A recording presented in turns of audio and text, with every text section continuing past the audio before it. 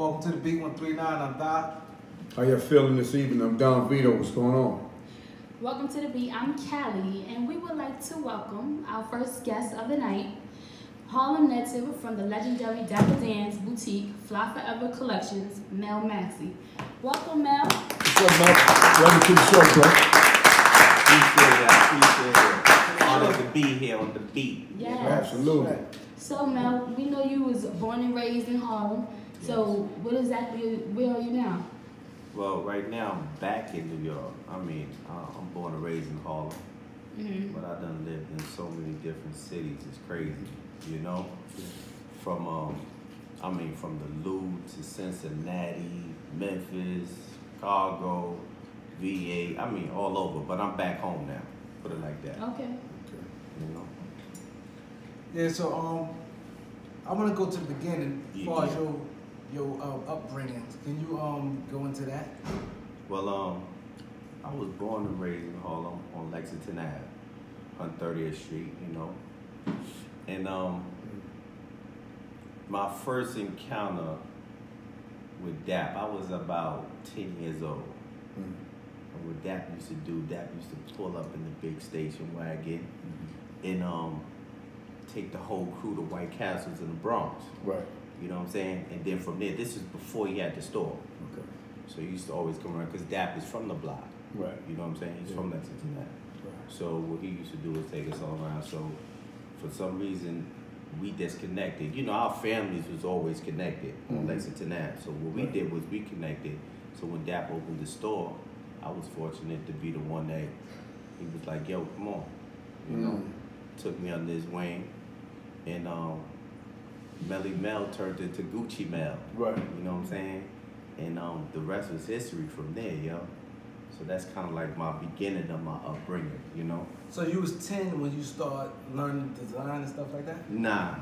Oh, you just was around? I just was around them. All right. You know what I'm saying? I really didn't start designing until like, I would say 93, 94. You know what I'm saying? I was learning fashion just by being around him growing up, you know what I'm saying? But as far as me hands-on, you know, I used to do a little printing and all that, of course that. But as far as like hands-on learning fashion, that didn't come until about like 93, 94, you know what I'm saying? So you Harlem dude, so you just like fresh to death, you know, stuff like that. It's just in me, you know what I'm saying? Yeah. It's just in me from like I said, being in the store, you know, watching cats like, you know what I'm saying? I'm gonna have to give it up to people like, I would say, Alpo, you know what I'm saying? Rich, OG Daniel. Gotta give it up to my man OG Daniel without a question. Right. And then a lot of the cats from out of Connecticut that used to come through, you know, JBL out of Philly, Aaron and them. You know, I watched a lot of them cats. And then from there, and also being with Dap, you know, I just picked up a lot of that stuff from, you know, all in one, and then I just took it and like ran with it, you know. Yeah. But like I said, the originators is in my eyes was like Alpo, you know, I gotta say Pretty Black, DB Sharp, you know. Yeah. People like them, OGs like them, you know. Yeah. So you like the fly, well, I guess the outfits that Dap was doing, he did it for a lot of the guys who was in the streets. Yeah. So you took a liking to that. So you like, man, this is my lane here. What age was that when you said, this is what I want to do? I know you said 93 you start doing it. Yeah. But when did you say to yourself, this is what I want to do? I would say in the late 80s. I would say in the late 80s. In the late 80s, I would say, because during the time, like I said, I was, you know, helping them with the material, going downtown. We would, you know, meet up with certain people, you know, buying the first skins. I was learning stuff like that, but just really watching, you know what I'm saying, and learning at the same time. So what I would do is, you know, just watch that. Just watch how you move and how you created stuff and how the African brothers cut patterns and stuff like that. And I just took it and said, yo, shit, I want to start doing it myself. You know what I'm saying? And then from there, I started wearing my Gucci jackets, putting Gucci Mel on it. You know what I'm saying? This and that. And what became a Mel Maxi was a friend of mine, Walter Berry, basketball player. Yeah. Me and Walt was so cool. It was just like a curl. He was like, yo, Mel, I like the way you be wearing your joint. You know what I'm saying? I was like, yo, good looking out, Walt. He's like, you know what? I'm going to start calling you Mel Maxi. We're going to drop the Gucci. We're going to start calling you Mel Maxi. And I was like, yo, I like that. And ever since then, everybody started calling me Mel Maxi. Okay. You know? But Walt had the little curls too. Yeah, that's what I was going to say. He got that. He had some curls too. Yeah. You know? So, you know, I think I get a little credit for that. Yeah. So you ain't have no formalized training. You just... Nah, I ain't have no schooling as far as fashion is concerned. Yeah. To be honest, after I got a certain age, I mean, not to be saying it like that, but I was it. You know what I'm saying? Yeah. You know, everywhere I go, when I travel, North Carolina, South Carolina, Virginia, everybody just loved my swag. You know what I'm saying? Yeah. The way I put it together, you know, and they always wanted to be like, yo, I like that. Can you do something like that for me, man? One thing led to another, and that's when I was like, you know what? Let me start taking this little hobby and start, you know, cashing in on it a little bit, you know? And I really didn't take it seriously until I had to come back to New York maybe about 6 years ago to help take care of my uncle that was going through a cancer situation. You know what I'm saying? So, because I was still in the streets moving around, you know, different cities. So. If he'd have put this with that, he'd have killed it with that. Like, I guess it becomes like part of you, like, just like, I guess like in basketball, a scout. Like every time you watch a game, he got the scout. It might not have nothing to do with him playing his scouting. It's just a thing with it. Is it like that with you? Like, far as you just look and see stuff and just start visualize it just off the GP? You know what's crazy? I don't even peep other people's styles. Like, when I see somebody with something fly, I be like, oh, that's nice. But I don't say, yo, I probably would have bounced it like this or bounce it like that. To be honest, I don't pay nobody else too much attention in fashion. I just be in my own zone. Like somebody will say something to me, yo, man, I was thinking about, because I got this color in my head, and I think, and I'd be like, yo, you know what, why don't you do this like this? I could do this for you. Like, they'd be like, dang, you quick with it, B. You feel me? And I could, you know, turn over something in a day. So, you know, my fashion, I don't even pay too many people no attention. I just do what I do, you know, for real. So, tell us something a little about Fly Forever Collections. When you say you're traveling, are you traveling in regards to, you know, the business and like doing fashion shows and stuff like that, or into something else? What exactly are you doing? With the Fly Forever, that was a friend of mine that came up with that name. He was describing me to somebody else, and he was like, you know, my man Mel Maxi, you know, he been fly forever. And I was like, whoa, I like that. That's just hot. That's you know what I'm saying? Right. So I took it and ran with it and incorporated it. You know what I'm saying? Yeah, it's very catchy. You know, so as far as me traveling and when I travel, it's really like I'm going to have fun and do a little business at the same time. Like I just got back from Memphis the other day. I was out there with my man Faison Love, and he had shows all during the weekend. So I do a lot of stuff for him. But he's about to do a special, and he's about to do Vegas. So me and him's working on like a situation where it's like the comedian and his designer. You see what I'm saying? So we trying to put something like that together right now as we speak. But I'm doing the outfit for a special right now. So when I do travel, it's for fun and it's business too. But as far as fashion shows in other cities, nah. Right, okay. Army ended up coming through the block. I didn't get a chance to get him a t-shirt. So I told Dog, I said, yo, give me a t-shirt. I said, little homie, take that around the corner to Ghost. I swear to God. He took it around the corner to Ghost. 2 days later, this kid posted it on Instagram. He went up on the roof. You know what I'm saying? Shout out to Ghost. Mar, he is a monster. He went up on the roof without nobody even, we didn't even meet him. And did a whole thing on Harlem and all that with the Harlem American t-shirt on. Wow.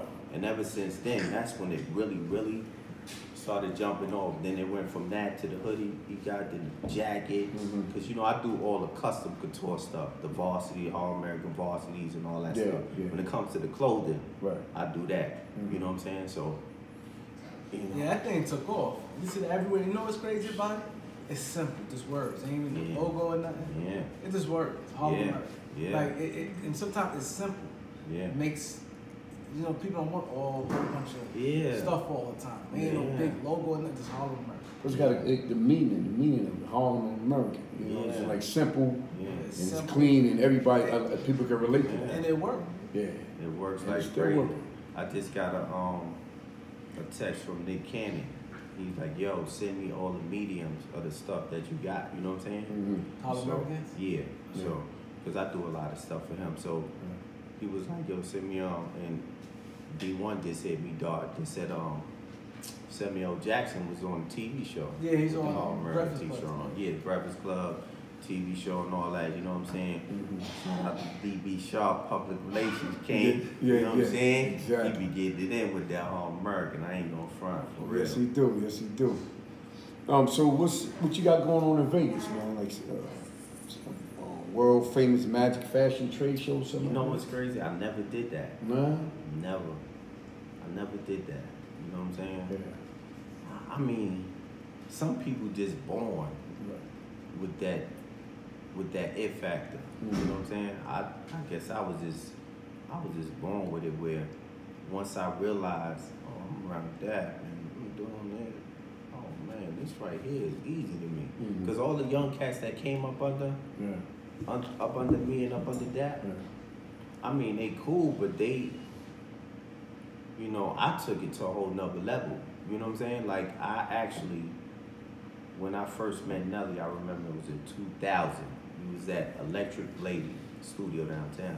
Me and Dap pulled up. Dap was like, nah, man, you it. You know what I'm saying? And I ended up starting doing Nelly, Cash Money, I mean, Cam, all of them, but I like took the brand. Clients? Yeah. What you say? I would say major was had to give it up to Nelly. That's what's up. So he's the first one who more of it, like, okay. Me and him used to be on MTV. I mean, me and Nelly became right. So you guys is pretty much doing a little bit of everything. Yeah. Then I got a Russian guy that does all the furs that work for me. I mean, my team is crazy. We could do anything. I mean, I do anything. Okay. It's nothing I can't do. I went to the Yo MTV Raps when they had it in the Barclays. Yeah. And Eric B and Rakim came out with the Gucci furs on, right? I think I was telling the doc about it. I said, yo, Eric B Rakim came out with some crazy furs. Yeah. I'm thinking that did it all this time. I come to find that, you know, that was your work. Yeah. They you know what I'm saying? The Barclays. That was crazy when they did white joints or something like that. Yeah. I was like, yo, it came out heavy too. Heavy. You know, because that was when all the old school dudes was there, you know? They had their little chains on. Yeah, recent. Yeah. What you told me about? That was your work, man. Yeah, Nice and Smooth came out with some Dapper Dan stuff on, and Eric B and them came out with the Mel Maxi on with the custom blue white Gucci with the white fox fur. I mean, the Swarovski crystals red in the back. I mean, it was nasty. That was nasty. Is your work, is it affordable? Yeah. It's affordable compared to the other people. You know? Yeah. So where do you see your brand in the next 2 years? Like, where you trying to go with Fly Forever? Well, basically, I'm really focusing on the Harlem American right now. Okay. I'm doing the sample line for the jackets right now. I mean, for the women and the men. Oh my God, it's crazy, sick. So that should be finished within the next week. You know what I'm saying? So I'm really pushing that because I'm gonna also do like some Harlem American fur. You know what I'm saying? It's really all about Harlem American. Now, it's Fly Forever always. Right. You know what I'm saying? But as far as fashion, and the line is pretty much the All American, right? Harlem American, yeah. Harlem American. Okay. And And like I said, I'm still gonna do custom. So that's all day long. And there's a few other things, but you know, the custom and the Harlem American is like forefront. Okay. So we got sales and stuff online? Nah, you gotta know me or know somebody that know me. I don't just, I can't, do the online thing and that. But HarlemAmerican.com all day. You know what I'm saying? Get that all day, HarlemAmerican.com. Grab them t-shirts, some hoodies, and all that. I can't even tell you when, to be honest. No, I say when, how long? Like 2 years, a year, that they really learn to do it on your own. You can just get up and get some material and start doing what you do. When I got the workers under my belt, that's when I would say about 97. Once I got workers under my belt, that's when I consider myself doing it on. You know what I'm saying? Yeah. But until then, if I got to use somebody else's workers, then, a lot of these designers, they're using other people's workers. I got my own crew. They've been with me since. I mean, it's like 4 y'all? What, the crew? Yeah. Yeah, dang. I mean, you got like a studio or something? Or? Nah, I got a apartment that we have for forever. Right. You know what I'm saying? And it's like up under us is a business. So it's nobody that's up under us. So no noise machines, but we got them things on there now. We kind of quiet now. We got them new things you throw in the machine. It's kind of quiet now. So yeah, that's what we work out of. So if you get like a large order or something, you got 4 y'all can run through it like that. Yeah. Because once you got patterns and all that stuff, I mean, it's easy. Right. And boom, you know what I'm saying? Right. One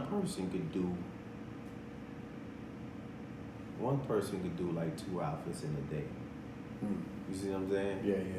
So, I mean, it's clockwork, Give me enough time, I could do, I could do anything. You ever did anything with any vehicles or something like that? Yeah, I did some furniture and all that stuff. Right. I was thinking about